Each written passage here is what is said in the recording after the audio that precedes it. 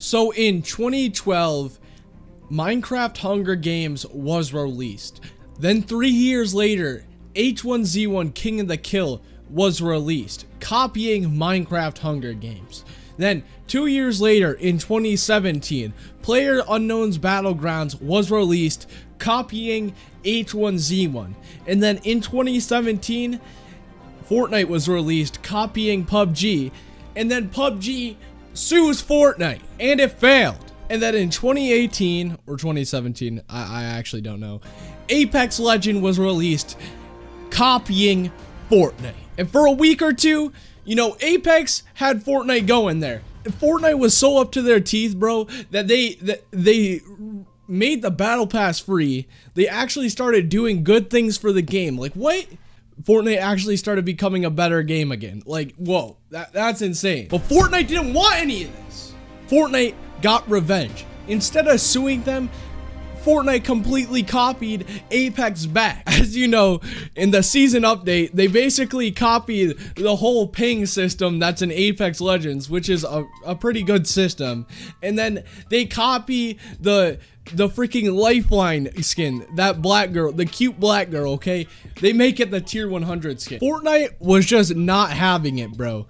You know, mad respect to Fortnite.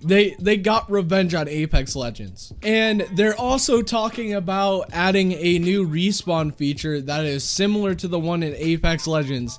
And I really find that just really silly that they're blatantly copying Apex Legends so hard. So you know what Apex Legends has to do after they copied Fortnite and Fortnite copied them? Apex just has to copy Fortnite back. What Apex Legends has to do, they have to start releasing skins. What actually, they probably already do that. And then they have to make it third person. That's how Apex Legends can get back at Fortnite. It's like an ex relationship, okay? And they're just going back and forth with each other. But yeah, it is really weird though how crazy Fortnite just blatantly copied Apex. That's actually unbelievable. But it's funny, and it would actually be super funny if Apex actually copied Fortnite back, like like added something that's clearly a Fortnite feature, like Apex adds building. that would honestly be so hilarious. But these features that Fortnite did add in season 8, they were actually really good features. The pinging system is really good.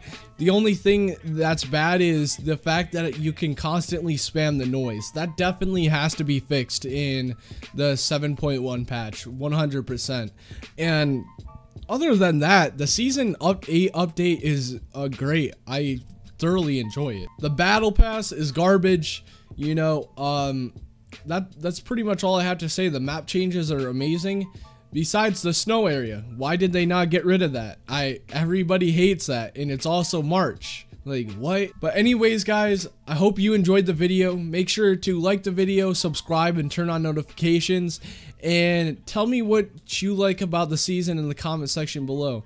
And use supporter creator code Nerdperior. Thank you guys so much for watching, and I'll see you in the next one. Peace.